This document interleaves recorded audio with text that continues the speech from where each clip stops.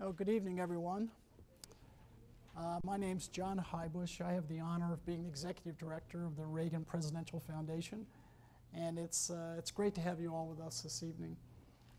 In honor of our men and women who serve our country and protect our freedoms around the globe every day, if you would please stand and join me for the Pledge of Allegiance.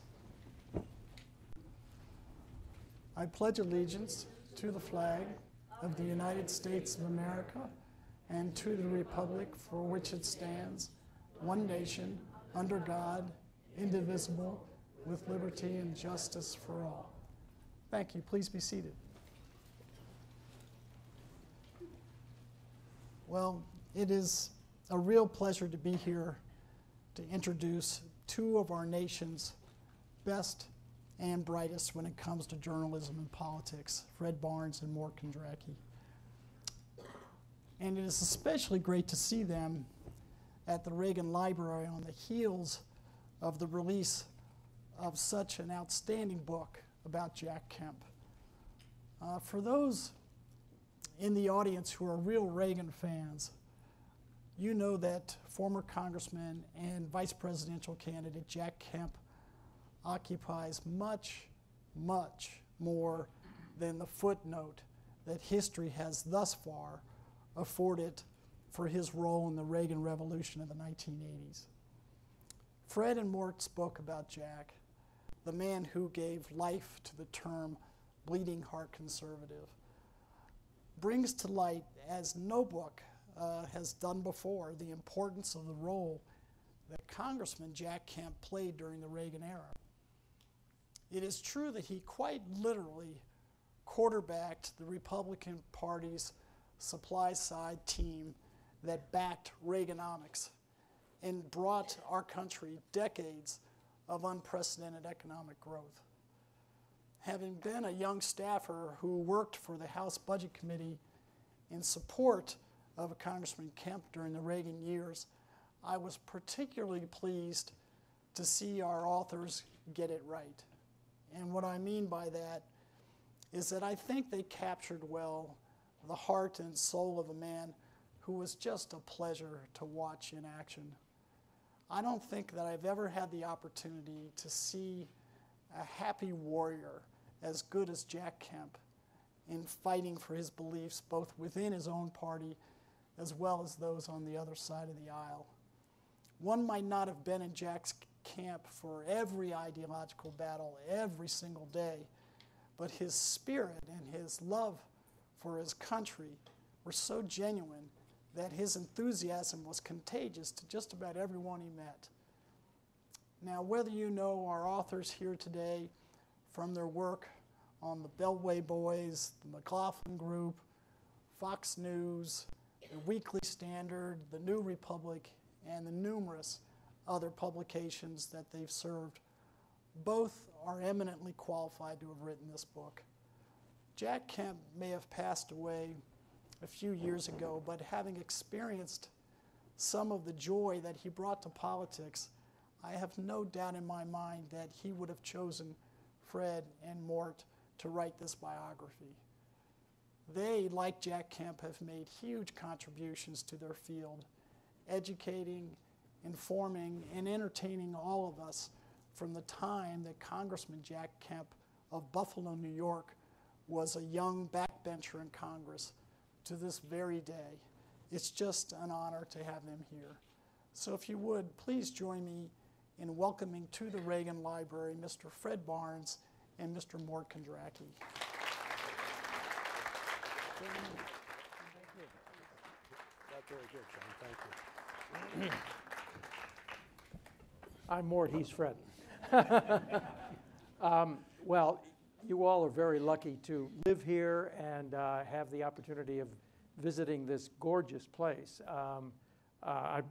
This is my first visit here. Fred's been here 3 times before, but this whole experience has been a reliving of our journalistic careers, and we're delighted for it. So, and of course, any of you who ever watched the McLaughlin Group will know that we're not only glad to be here, we're glad to be anywhere where we can finish a sentence without getting interrupted. At lunch today, Fred and I were sort of reminiscing about the time that he and I had lunch with Ronald Reagan, and the third guest at lunch was Paul Harvey. And so Fred and I are eager beaver reporters, and we're determined to ask heavy policy questions to get Reagan to talk about what he's going to do about this and that. I can't remember what we were, because we didn't get anything, right? Yeah. So all Reagan wanted to do was shoot the breeze with Paul Harvey and tell old jokes. And Fred reminds me that there's a picture of this with the foot of Edmund Morris in the shot. And Edmund Morris, of course, was totally flummoxed by Ronald Reagan. He couldn't get it straight how this guy did what he did. Well, my opportunity in researching the Kemp book was to read the Reagan diaries, read the Reagan autobiography, read lots of books about the Reagan presidency. And what comes through is how smart this guy was, how visionary he was. And so the process of writing this book has become as much an appreciation of Ronald Reagan as it is of Jack Kemp. So anyway, so there are 4 reasons why we've written this book. The first is encompassed in the very first sentence of the book, which we thought was going to be intensely controversial, and it's hardly raised anybody's eyebrows. The first sentence of the book is, and I'll let Fred explain why we say this, the first sentence is, Jack Kemp was the most important politician of the 20th century who was not president, certainly the most influential Republican. And I will let Fred explain what that's all about. But the second reason is that he lived an interesting life. The third reason that we wrote it is that this was an opportunity for us to relive our journalistic experience. And the fourth reason, which I think is the most important reason, which we'll get to, is that we think America is in trouble in a way at least as serious as it was in the 1970s, and that we need a resurgence of the Kemp spirit in our leadership in order to overcome these problems. Anyway, Fred. And we may get it with Paul Ryan, who was an acolyte of Jack Kemp, sat outside his door as his top assistant when Kemp and Bill Bennett and Gene Kirkpatrick founded the think tank called Empower America. And now, a couple days ago, Paul Ryan announced that as Speaker, I'm assuming he will be elected Speaker on Thursday of this week, he will have Dave Hoppe. Yeah, Dave Hoppe. I know him well. The names.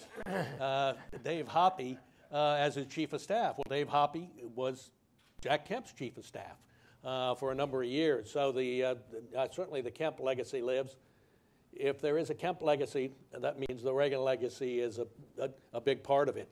I always say to people that people who question how smart Reagan was, I say read the diaries. That's all you have to do. Read the diaries. They're long, but they're really worth reading.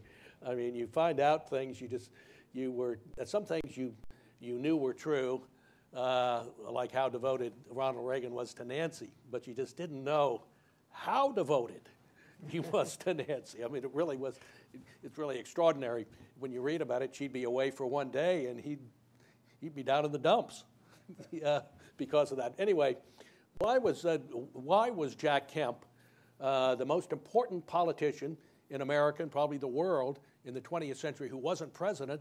And the real reason was what Kemp did to produce the tax cut championed by Reagan, the supply-side tax cut of cutting across the board income tax rates that created a quarter century of prosperity in America. It's being frittered away now, as I'm sure you've noticed.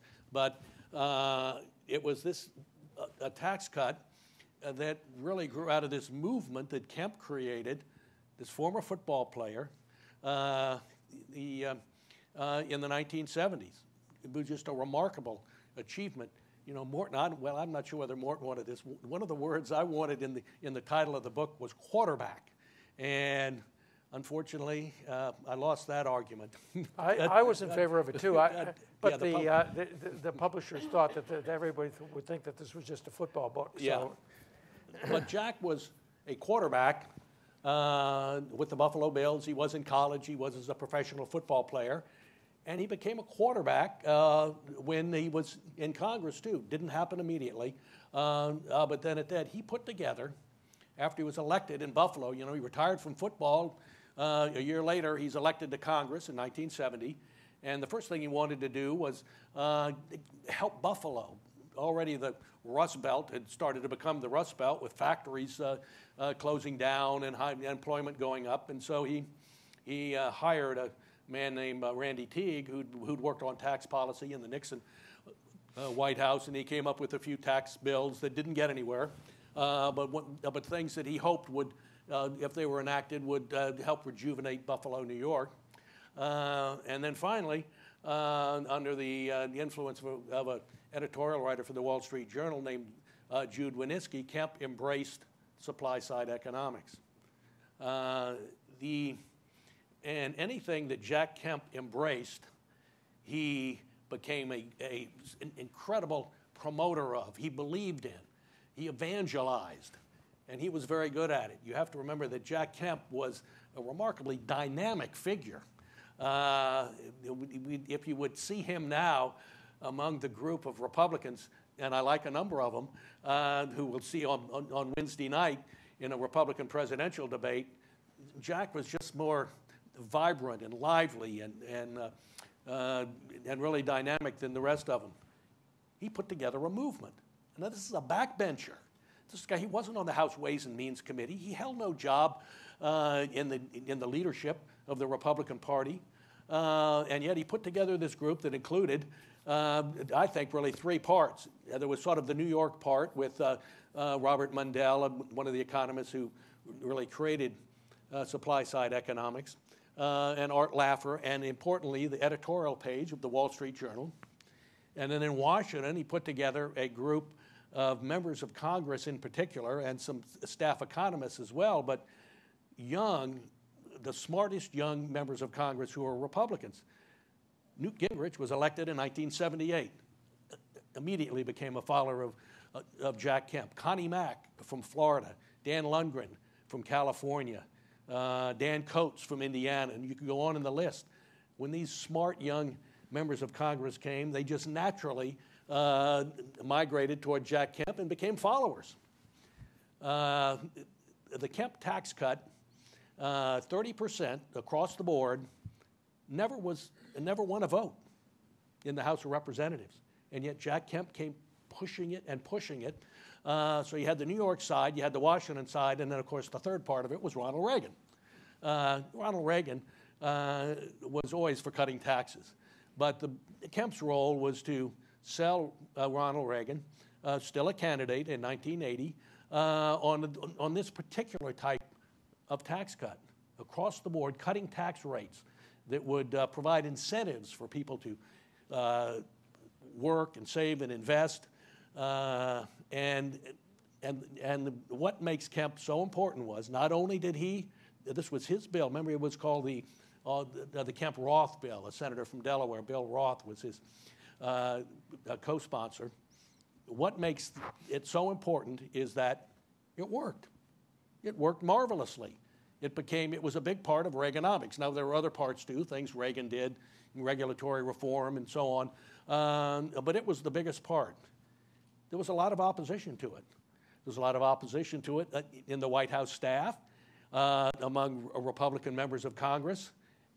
Ronald Reagan didn't flinch, and the tax cut passed as a 25% across-the-board tax cut, and we know what happened to America as a result. You know, I used to drive out of the way I could tell, it was really tangible, because if you drive out to Dulles Airport, as I do frequently, even back then, you saw in the early 80s, there were a number of buildings that you could look through. And the breeze was blowing through them because they had, because there was a deep recession in 79 and 80, and then again in 81, and they just stopped building them. a couple of years later, after the Reagan tax cuts, construction was there again. And of course, you see now, you drive out to Dulles Airport, and it's wall-to-wall office buildings, big ones on both sides of the road. But what really brought them back was Reaganomics. And I think it's safe to say that Ronald Reagan would have been for some tax cuts, but the particular ones that worked so well, that became Reaganomics, there was really, without Jack Kemp, you wouldn't have had that. And that's why Kemp was so important. I'll let Mort tell you about it. There are really three parts, two big parts of Kemp that I think are interesting we write about in the book. One is the one I've talked about. Kemp, the guy with a big idea, and Kemp was a big idea guy. Newt Gingrich says, I think importantly, that Kemp was not even a man of the House of Representatives. Kemp was a presidential type figure. He didn't care about, he really didn't care whether Republicans controlled the House or not, because he was going to push his ideas regardless. And that's, I think, the biggest reason about Kemp. But I'll let Mort talk about Kemp, the model Republican leader and politician. Well, let me just finish out the first reason. So I thought I was you complete. did a very good job. you always do.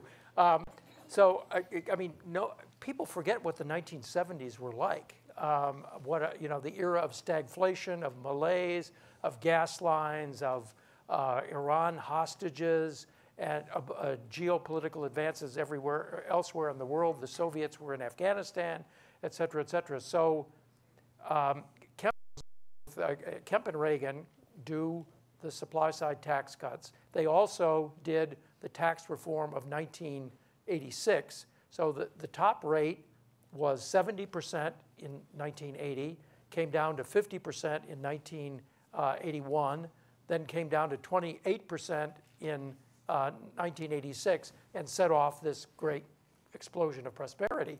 But it had other effects. It convinced the world that democratic capitalism was the way to go.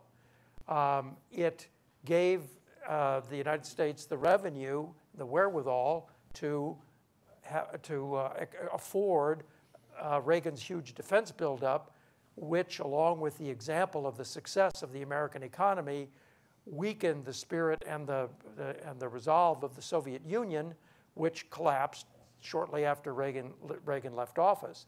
And it completely restored American morale. I mean, in 1980, only 13% of the American people thought that the country was headed in the right direction. In 1986, it was 69%. And so Reagan was the guy who did it, but he used the intellectual capital that Jack Kemp provided. First Kemp Roth, then tax reform. So we're back in the same kind of, not exactly the same kind of situation, but we're back in a period of glacial growth, of flat median incomes, of down morale. 30% of the American people think that America's headed in the right direction. And Kemp always said that in a period of stagnation, that politics becomes the process of pitting one group against another for political advantage. Black against white, rich against poor, North against South, Rust Belt against Sun Belt, et cetera, et cetera. And what do we have now? We have people pitting the 1% against the 47%. Donald Trump is blaming Mexicans for all of our problems. Republicans are blaming Barack Obama. Democrats are blaming the failure of Congress to pass the Obama program. Everybody's pointing fingers at one another, and nothing is getting done. And the country is furious with Washington, as well it should be, for ineptitude, and people want things shaken up. Now, Jack Kemp shook things up, but he shook things up with ideas. He said that the purpose of a political party is not only to win elections, but to deserve to win elections by producing ideas that will make life better for ordinary Americans. And unfortunately, we have too few ideas and too few people working together to get the ideas accomplished. What we need is a resurgence of the Kemp spirit. Kemp was idealistic, he was optimistic, he was growth-oriented. Economic growth was his favorite idea. And supply-side economics was based on the notion that if you lowered tax rates, it would incentivize people to work harder, to invest, to save, and the result of it would be a booming economy. And he believed in the Kennedy maxim, a rising tide lifts all boats. He was inclusive. He wanted the Republican Party to be the party of Abraham Lincoln again, in the sense that he was pro-civil rights, but he was also in favor of the government's helping people who were stuck on the bottom. He came to believe that although a rising tide lifts all boats, some boats are stuck on the bottom and need government help to lift them. That was enterprise zones and welfare reform and education choice and that sort of thing. And what we desperately need, and I think Fred is right. Paul Ryan is the resurrection, if you like, of the Kemp spirit. But we need it in a presidential candidate, and we'll get into that as to which presidential candidates, might be models for the future. Fred. I want to say one thing. We are going to turn to you all for questions if you don't have any, and then we can all get up and leave. But, but my favorite story in the book is about Jack Kemp at the 1980 Republican Convention in Detroit.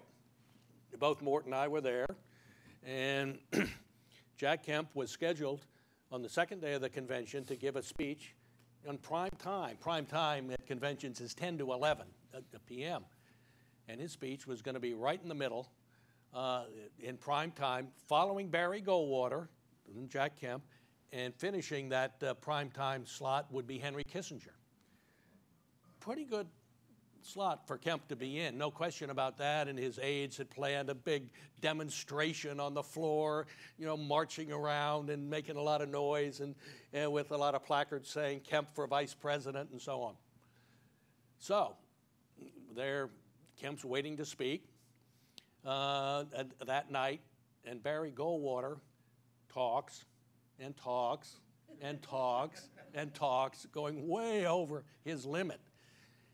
And Mike Deaver, of course, who worked for Ronald Reagan for many years, and he was really in charge of things that went on at the convention, calls down to the stage and tells them that, well, we're going to have to tell Kemp, we'll have to cancel Kemp because we got to get Henry Kissinger on in prime time. And this is kind of tough on Kemp, but he accepts it. And his followers were really upset, and he tells them, look, they promised me I'll speak tomorrow night, and don't worry about it. And Kemp goes off into the crowd, and so the woman who actually did the announcements was about to announce Henry Kissinger, but there was one other person involved here, and this was a young congressman from Delaware, a Republican named Tommy Evans. I happen to know him. Did you ever know Tommy Evans? I knew him. And he had one thing he felt very strong about. He loved Jack Kemp. He was a big supporter of Jack Kemp. And so Tommy Evans, when the word comes down, he's standing right there by the young woman who does the announcements, and he tells her, introduce Kemp, and she doesn't want to do it. He says, do it, do it. And so one of the guy who told us this story is a friend of ours named David Smick, who was Kemp's chief of staff, and he says, all of a sudden, while Kemp is gone, they don't know where he is, he hears the announcement, and this young woman is announcing the next speaker saying, and he was a quarterback for the San Diego Chargers. Obviously wasn't Kissinger that she was introducing. And so Dave Smick, Kemp's chief of staff, says, they're introducing Jack Kemp. Where is he? Can't find him. Finally, he's looking out in the crowd and so on, and he finally sees Kemp's head of hair sticking up, and he goes out and drags him up to the stage, and Kemp goes up. His speech is on the teleprompter, and he reads about 2 sentences and then just wings it for the rest of the way. The speech of his career. Obviously, he talked about cutting taxes and economic growth before. A fantastic speech. And they have this great demonstration on the floor. And I've always thought about it as, one of my, the big hero, the heroes of our book are really Jack Kemp and Ronald Reagan. But then there's Tommy Evans. What a great guy. What Tommy Evans did there reminded me there is a God. Anyway, it's my favorite story in the book. But there are a lot of them in there. Mort did, when he was doing an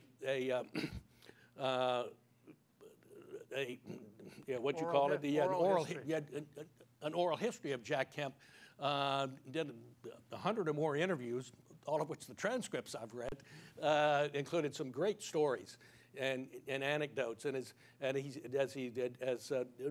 Mort said, the second reason why we wrote the book is Kemp had such an extraordinary, interesting, and thrilling career in football and politics, and remarkable guy. Let me tell.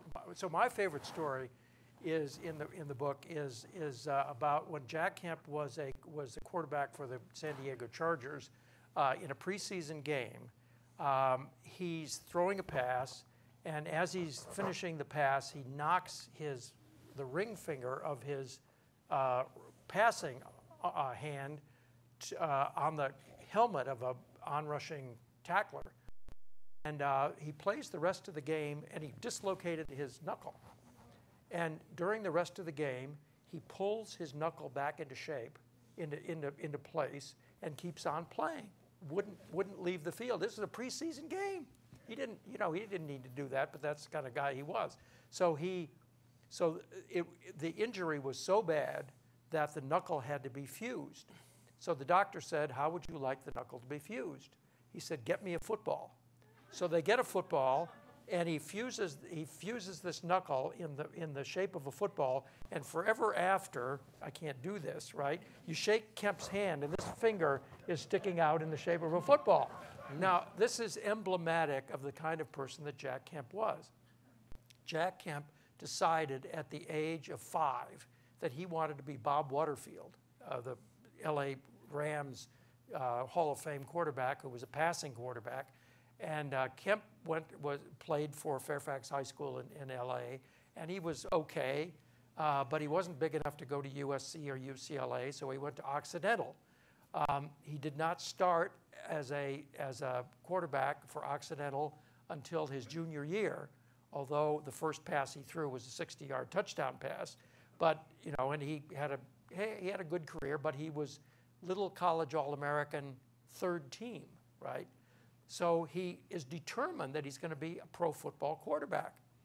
And he somehow got into the NFL draft, was drafted number 253 in the year's draft, and got signed by the Detroit Lions, cut the Lions.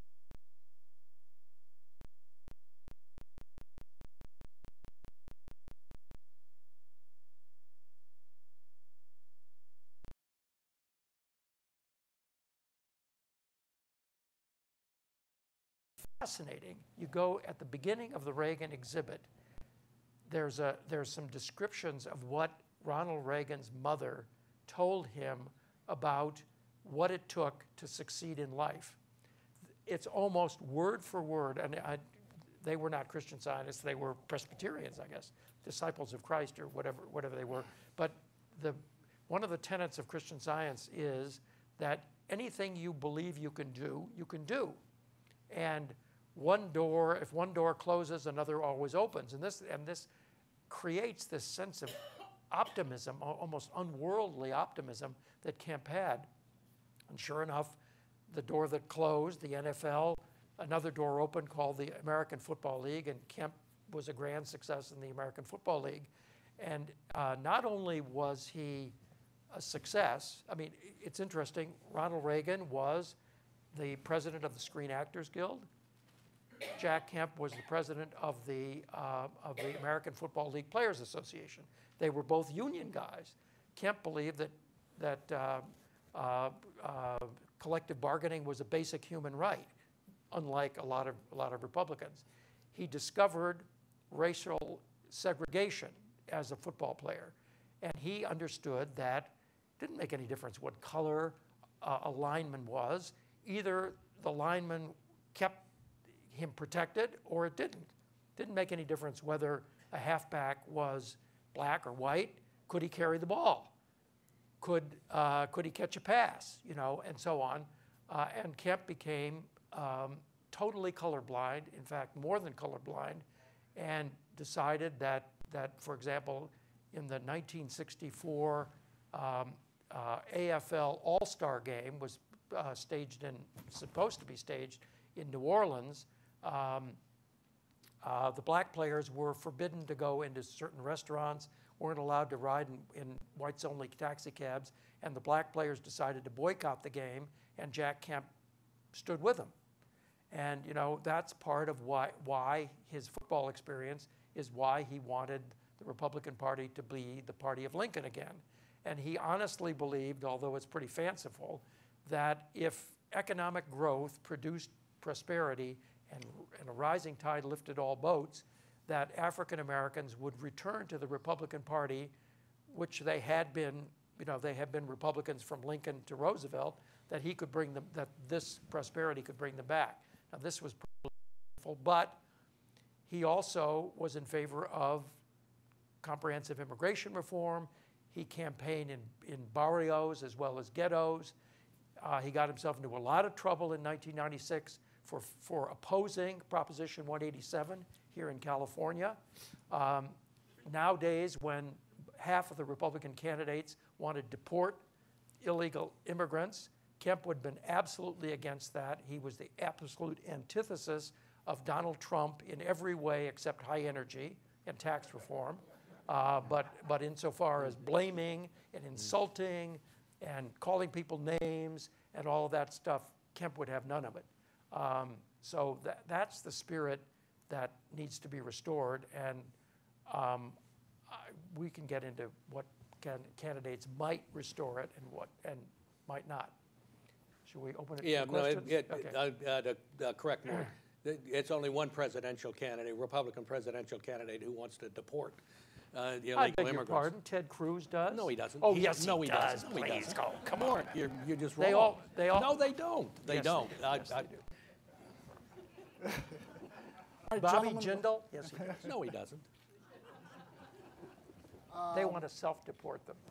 Fred anyway, and Mort go ahead. have been nice enough to take questions. I'm just here to organize it.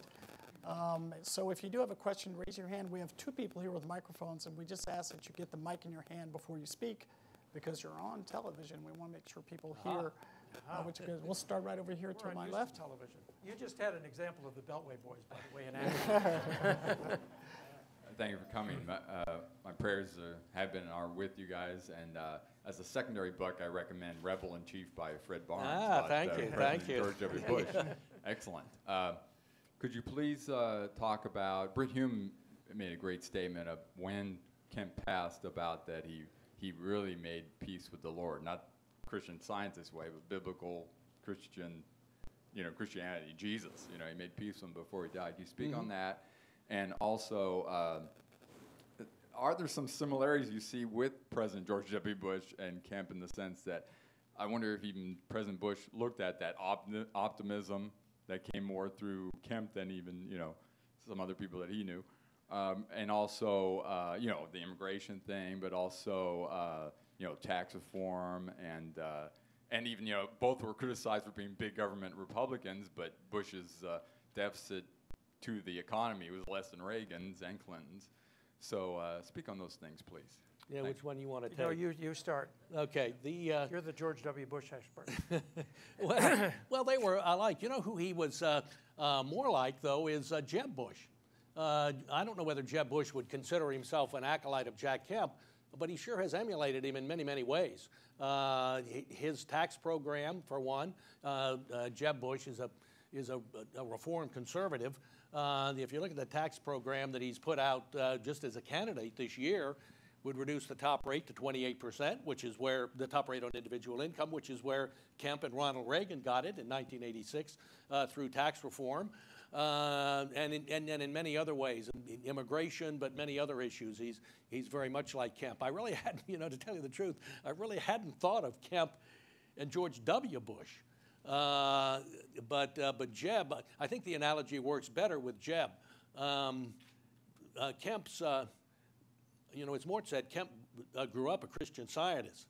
He married an extremely evangelical woman, Joanne Kemp, who both Mort and I know very well, and she has had for 30 plus years in Washington a Bible study every Friday that my wife happens to go to. Even though it's kind of a hike to go out to Bethesda, Maryland. We live in Virginia, but Joanne is really. She doesn't hike; she drives. Yeah. Joanne had a powerful impact on her husband, and he was a follower of Christ. No question about that. But he never fully gave up Christian Science. Mort, you know a little about that. So, he had these. I don't know what you'd call it. He would every once in a while return to Christian Science, and it was actually some kind of an issue in the household sometimes. And especially when he ran for president in 1988, somebody saw him, going into a Christian Science reading room, and he started reading Mary Baker Eddy again, and he was a member of Fourth Presbyterian Church. He certainly died a Christian. Christian Scientists say they're Christians too, but he did have a return every once in a while to Christian Science. I would say one other thing. He opposed the Gulf War, George W. Bush's Gulf War, quite strenuously, and thought that if we can do a preemptive strike against a country that we think might have weapons of mass destruction, that would entitle anybody else who fears another country to hit him first and ask questions later. And he would argue with Dick Cheney, and would argue with Colin Powell, and would argue with Don Rumsfeld privately. He didn't really yell at him in public, but he was definitely against that war. But when it came to the surge and when it came to winning and losing, he backed the surge. I mean, he was not in favor of losing the war. He was not in favor of going into it, however. Next question. We have another. We'll go over here, and then we'll come to you. With as great a man as you say Jack Kemp is, which probably most of us agree, why didn't Ronald Reagan have him as his vice president? Because, look, Jack Kemp was a football player, Ronald Reagan was an actor. The two of them together would have lacked gravitas, seemingly, as a ticket, even though they were both incredibly smarter than the public and the press especially gave them credit for being. And furthermore, George W. Bush, as a choice, represented a tilt toward the moderate wing of the Republican Party. George W. Bush had run against Ronald Reagan and finished second, basically. George H.W. Bush, sorry. Bush had been ambassador to China, had been UN ambassador, had been head of the CIA, had foreign policy credentials that Kemp didn't have, and Kemp was only a congressman. So that's basically the reason. It would have made a better ticket, and I believe it would have been better for America, because it would have been Kemp following 8 years of Ronald Reagan rather than George H.W. Bush. I don't say this to denigrate George H.W. Bush, who I think was in many ways a great president, but Jack Kemp would have been a greater president. Right over here. Would you share your opinion of President Obama? Would you discuss it openly and freely? So I have a friend who is the former chairman of the Democratic Party in the state of Maryland, was Howard Dean's finance chairman, and is now what's the former governor of Maryland's name? O'Malley. Michael O'Malley's treasurer, right? So he is quoting a distinguished black Democrat from Maryland who said to him, there are two kinds of people in America: the people who hate Barack Obama and the people who are disappointed in him. Now, this is a black Democrat from Maryland who says this.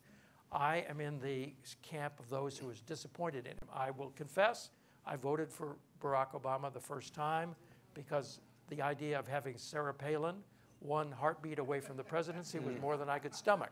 And I sort of, like many people, looked at Barack Obama as a Rorschach test and listened to the stuff about uniting the country, red America and blue America, United States of America.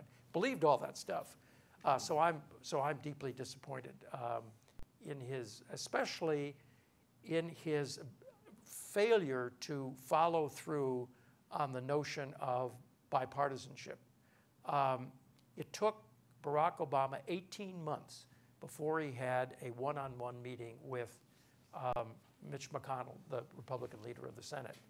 That is not the way a president governs. What the president does is he invites people up to Camp David, as Reagan did, schmoozes with them, argues with them, mixes with them, and leads them. And so I'm disappointed. Well, some of us weren't taken in by what Barack Obama said in 2008. Fred is a seer. But Mort makes a good point about Obama and bipartisanship. Remember what his biggest argument was? His argument was that he uniquely knew what would change Washington, get rid of the polarization. He'd work with both parties and so on, and went on and on about that. It wasn't that he was that he had a better record that he was campaigning on, or that he had a better program. This was it. It was this insight that he said he had. It wasn't true. He didn't attempt to do that, and he particularly doesn't attempt now. I mean, he is. Republicans get blamed for not supporting Obama, for just rejecting all his policies and so on. When was the last time? It hasn't been in recent years.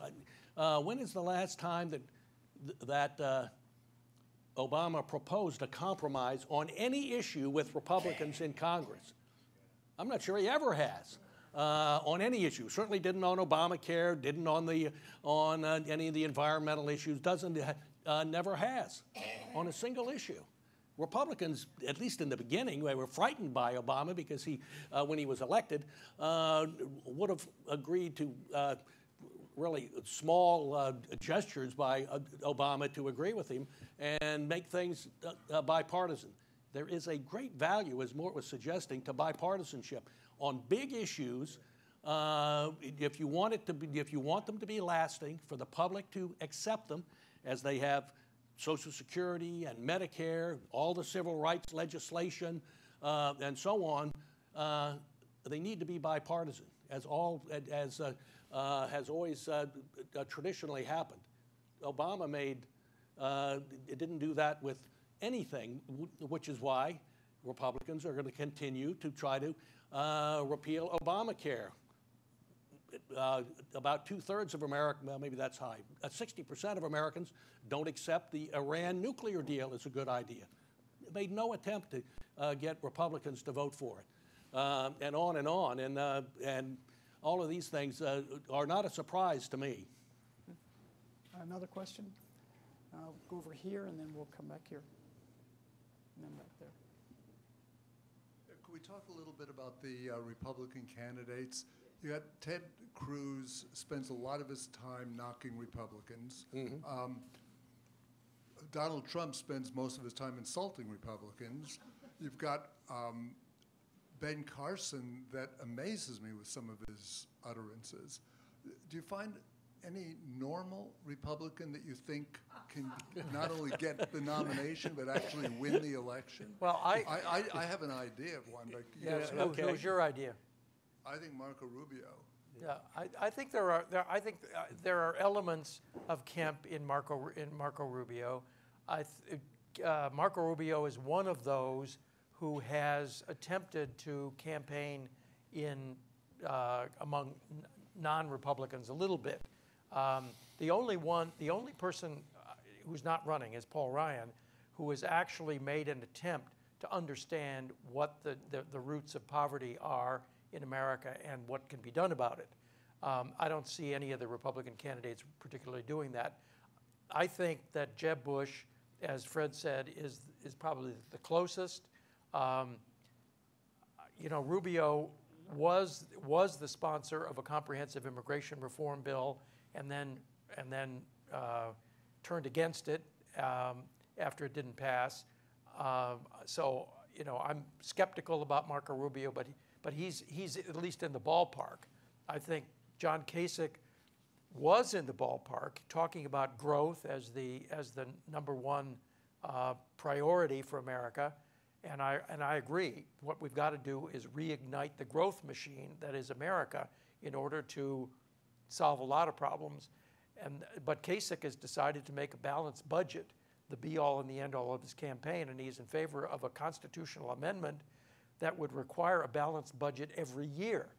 Now, that strikes me as stupid economics. I mean, in a recession, revenues always go down, unemployment benefits and other welfare goes up, so you have an inherently unbalanced budget. And what are you going to do, raise taxes and cut spending during a recession? You're going to deepen the recession. So I've taken the Kasich bumper sticker off my car. The only bumper sticker left is the Jeb Bush bumper sticker. You know, you pointed out about Trump and Cruz and attacking other Republicans, which they spend a lot of time doing. That was just not exactly what Kemp never did. I mean, Kemp saw opponents as potential converts. He certainly saw members of the press as potential converts.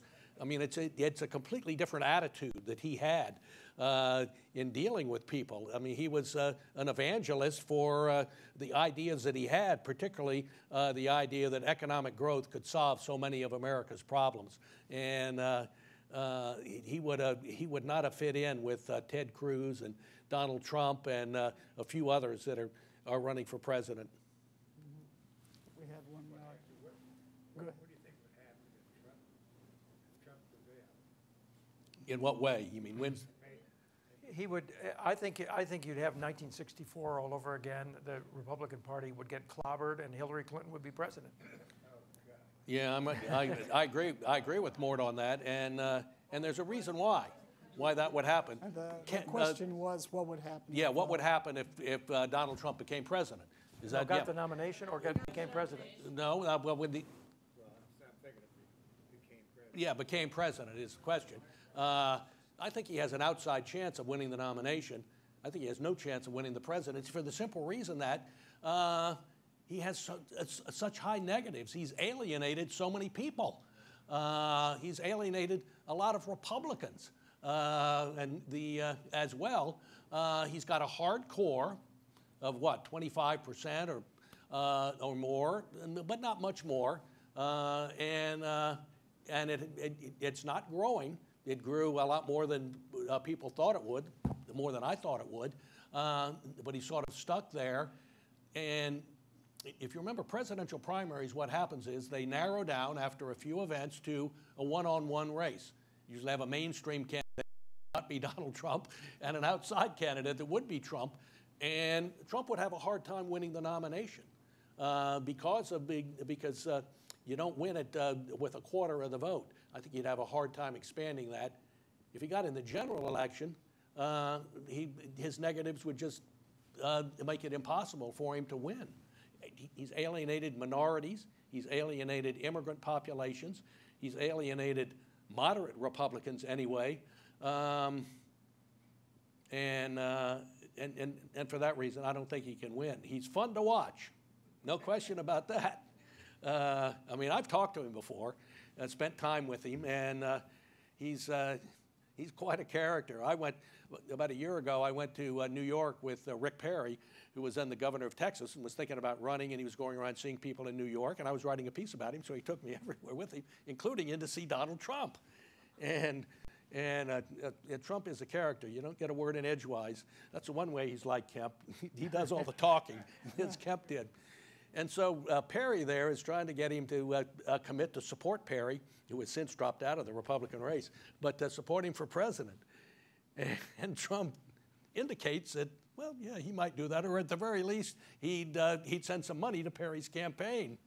So we're leaving after about an hour, and Perry's gone on ahead, and Trump looks at me and says, "Come over here." He said, "I'm probably going to run myself."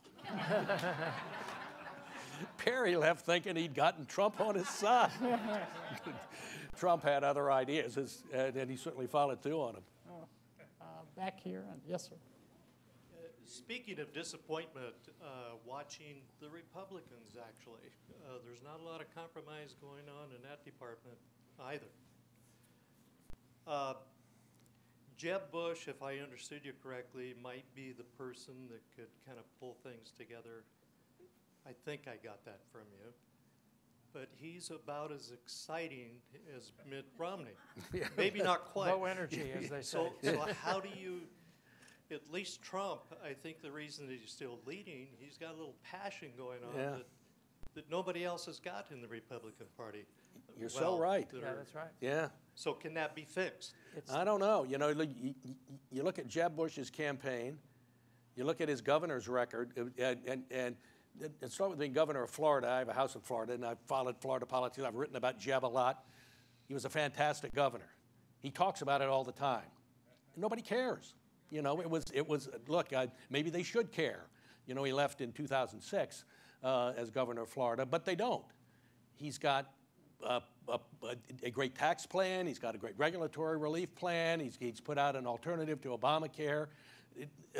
They don't get much attention, and he doesn't really know how to promote them.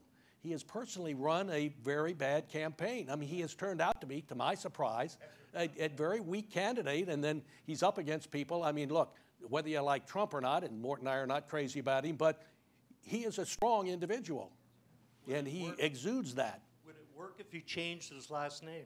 No, I don't think that has anything to do with it, Bush's problem. It's he's just not a forceful candidate. Well, it definitely doesn't help him. But Fred's right. I mean, it's just if you're going to be, what Ronald did was break through to the public. He knew. You look at those videos; they're just dynamic.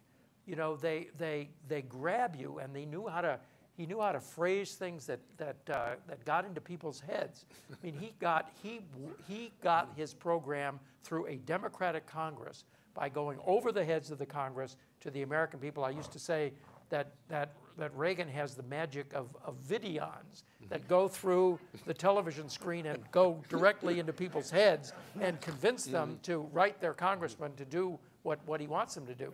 And, you know, Jeb Bush doesn't seem to have it. And it's part of leadership. You got to be able to get people excited. And, you know, I would guess that it's going to boil down to the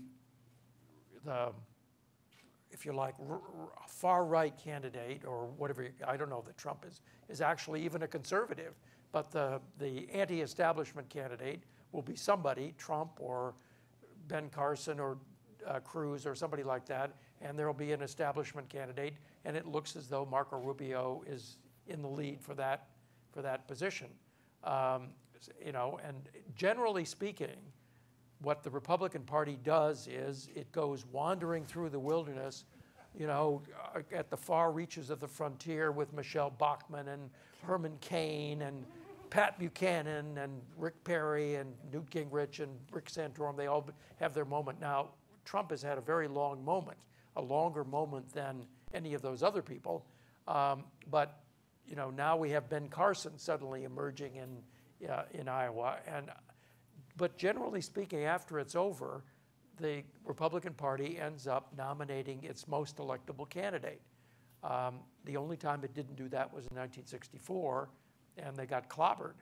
I mean, the most electable candidate doesn't always get elected. John McCain didn't, Bob Dole didn't, but at least they were in the ballpark.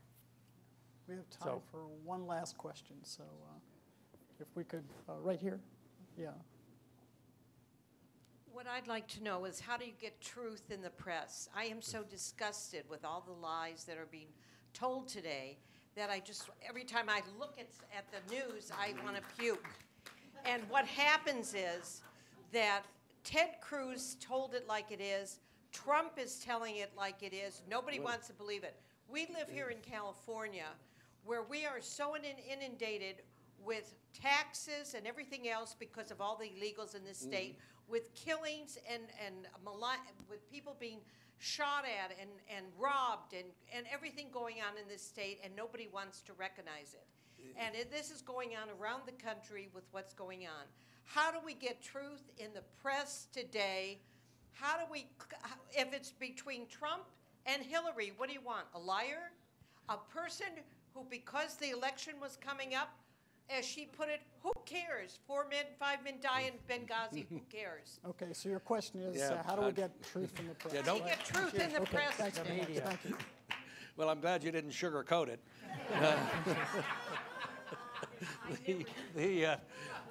If I lived in California, I'd move. But I was about to say that. Yeah. that's the first thing I'd do, and I'd move. And there are lots of nice states to move to that don't have income taxes.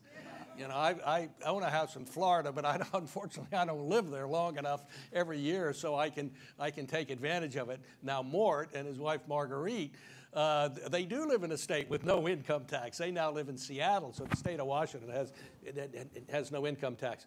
You know, I wrote a piece in the New Republic when I went to the New Republic magazine. I replaced a writer who had left to be the bureau chief for Newsweek. That was Mort. and We've been I wrote following each other around for Yeah. 40 years. We've been friends a long, long time. And I wrote a piece about, this in the middle 80s, about media, I called it media realignment, how the media was finally moving away from liberal bias and so on. Well, as you can tell now, the piece was wrong, because that hasn't happened. It's gotten worse than ever.